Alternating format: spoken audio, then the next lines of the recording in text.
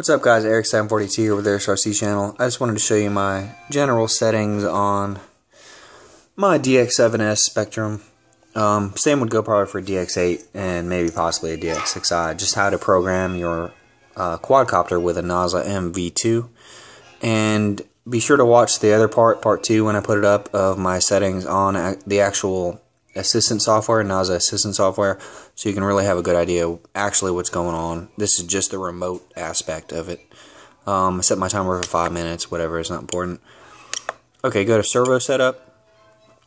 For travel, everyone's might vary a little bit, but I had to put 104% on both sides just to get the lowest throttle level.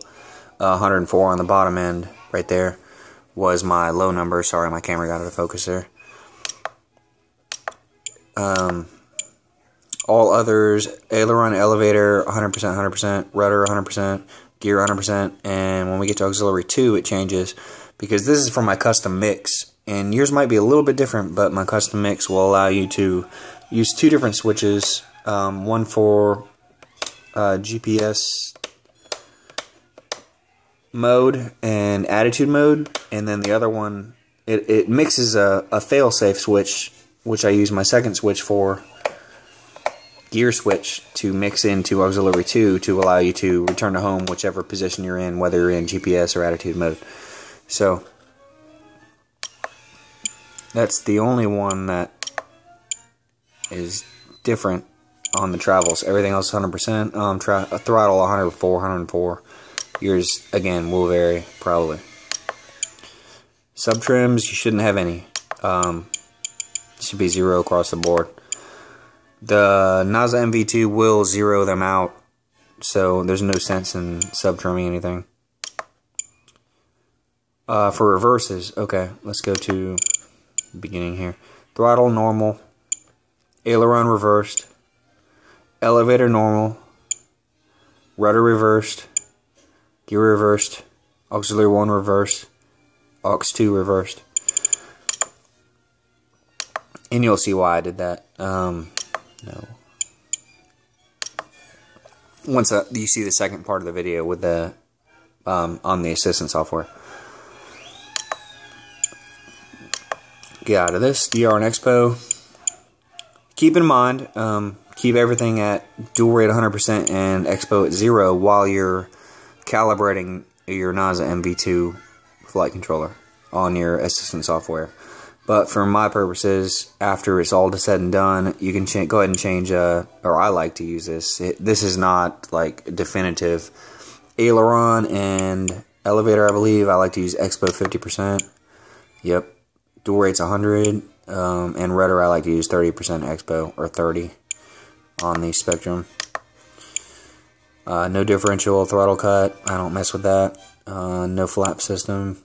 Mixing, I'll show you my custom mix in order to get what you're doing. Really is, I use, for my mix, if you want to use this mix, I use this switch here, which is auxiliary 2, and this is what I use for gear.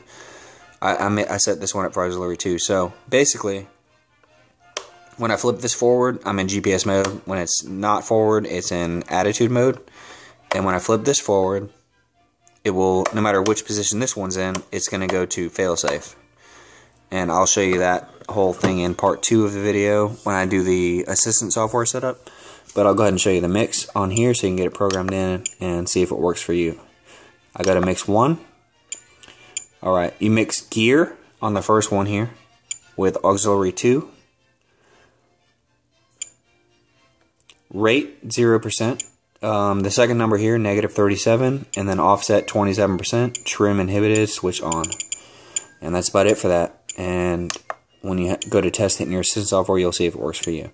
Timer, I just, typical DX7S or Spektrum stuff.